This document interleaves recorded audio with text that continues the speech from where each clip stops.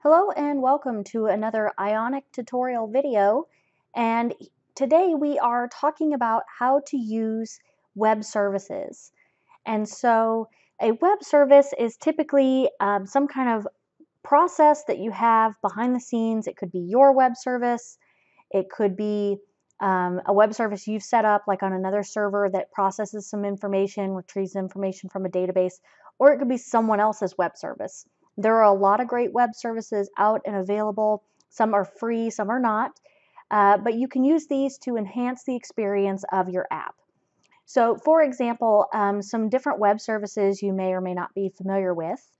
The first one is the one we're going to use for this application today, is the MovieDB, or the moviedb.org.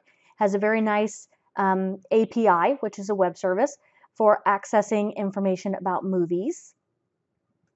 If you're interested in making apps about space launches or rockets in general, launchlibrary.net is a great API that allows you to get information about space launches.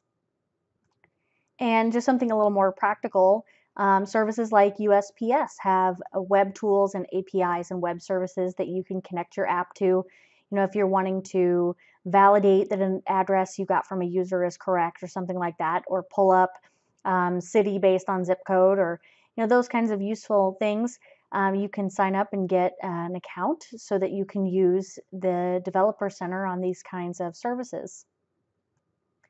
So as I said, the app we're going to make today is going to be about movies. So I'm going to be using the moviedb.org API. Now this is a free API that you can use to make apps, but you do need to sign up for an account. So I've already signed up for an account and gotten what's called an API key, which is what lets the web service know, the administrators know, which apps are accessing their data so they can kind of keep track of who all is using what. So we're going to start over here in our blank Ionic Creator app. And what I want to do is I want to set up an app that allows me to search through the movie database and get some basic information about movies. So I'm going to set up a search control, and that's an actual control in here called a search. It's got the nice little search icon. So you can put in the placeholder search, right? Good stuff. I'm going to add this to the model, ng model, as movie.name. And then what I want is when they type in the search box, we're going to have some information about movies show up down here. We're going to use one of those list controls like we've looked at earlier. And so we're going to use ng change. So ng change fires every time the contents of the box changes. And every time that does, I'm going to call a function called search movie db that I'm going to end up writing. Okay, so our list of things that we want to show up down here, I'm going to set up a list item, and I probably actually want a thumbnail list item, so let's do that, thumbnail list item. So that looks nice. Okay, so here's one of the tricky things about Creator. You saw I added this, and if we look over here on our Pages section, you can see that it added this list item directly to the form, and it didn't actually create me a list with the list item inside. So sometimes this is what we have to do. We have to create and use the bigger list, which is going to give us several items, and then just go through and delete two of them so that we have one. So now see, we have a list and then a list item. If you just add the one list item without the list, you're not going to be able to run through it like I've shown you previously and get, how many ever movies we pull out of the list. That's one of those tricky things about Creator you've got to pay attention to. Okay, so let's modify our item here. We want a thumbnail type. And our thumbnail, I'm going to switch this over to the text input. If you look at the API documentation, you'll see that they give you this URL of where you can find images, thumbnail images of they're 92 by 92. And we use a template tag called movie.posterpath. And so this will pull up the movie poster, 92 by 92, nice thumbnail size, for each movie in the list. So I got this URL from the documentation, and so that is what is going to give us our thumbnail images. Now our content down here is also going to be in template tags. So I'm going to want my movie dot, we want the original title. And again, you get all this from the documentation. So when you go look up details and things and read about the documentation, that's where you find out what stuff's named. Then movie dot, well, let's do release date.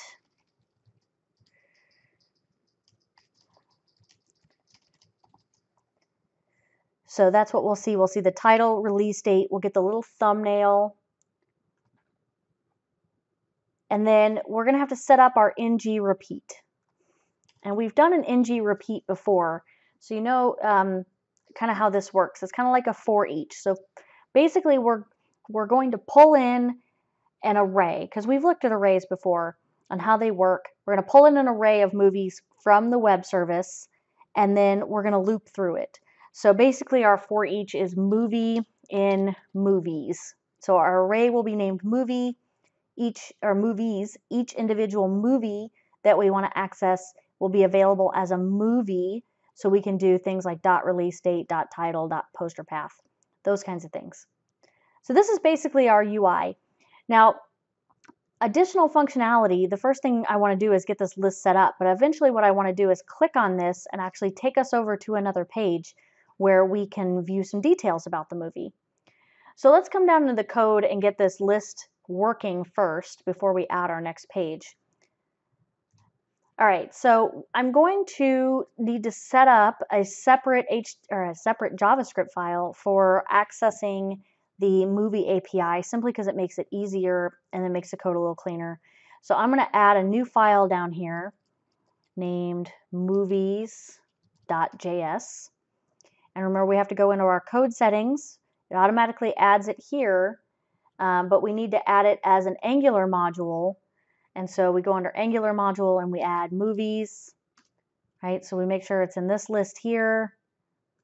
And then this is the file that we'll put the information in, basically like a separate little module, so that we can access the API, just deleting some template stuff. All right, so we're going to give this a name, var app equals. We have our Angular module. What do we want to name it? We said it was named movies. Great. Okay, so we're going to set up an app factory, also named movies. And so our function is looking for that HTTP, because remember, this is a web service. We're accessing it through the web. Okay, so basically how well, not this particular API. Most of them work the same way. We're going to set up a function that calls the URL we need embedded with the movie that we're looking for, whatever's coming out of the search box, and then returns that long list of movies as our array so that we can use that. All right, so I'm going to set up a variable here, cached data. So we don't want to make too many calls to the web service, because overall, all that traffic is going to slow our app down. So we want to make sure that we are downloading data that we can then use, and we're not continuing to call back to the web service. Now I'm going to paste in this big old URL string, and then I'll explain it, because I've got it typed up over here with my API key in it.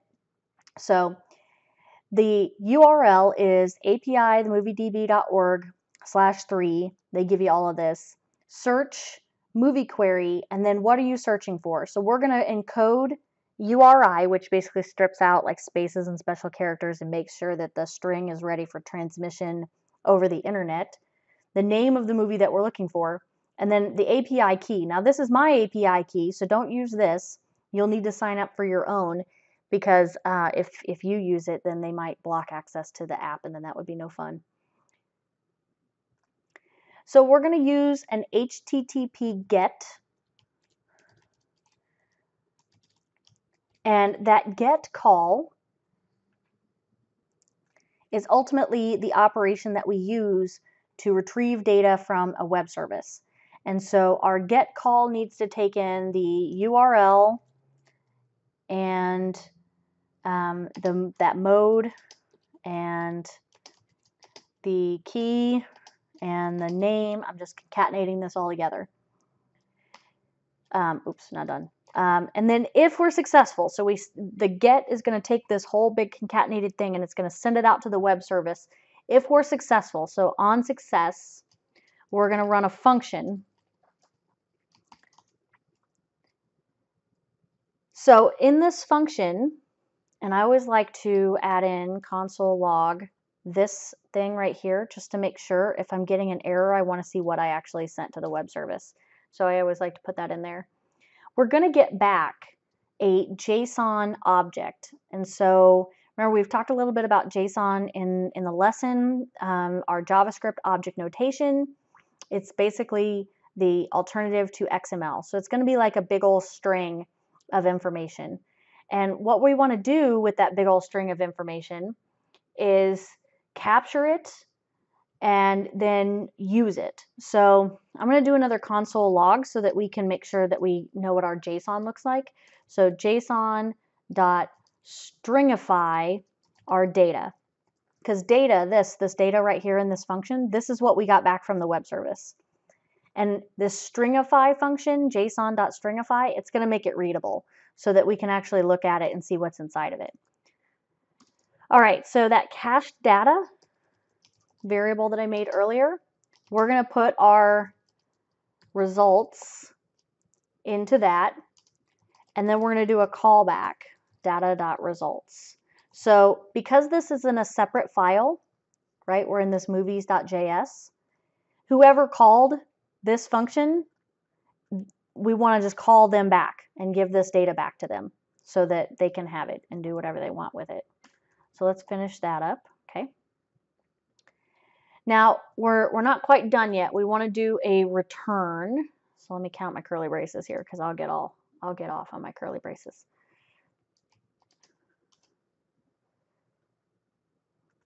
All right, so we're going to do a return.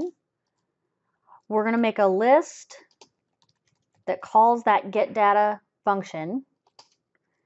And we're going to do a find our function, the name, whatever it is that we're looking for, the callback,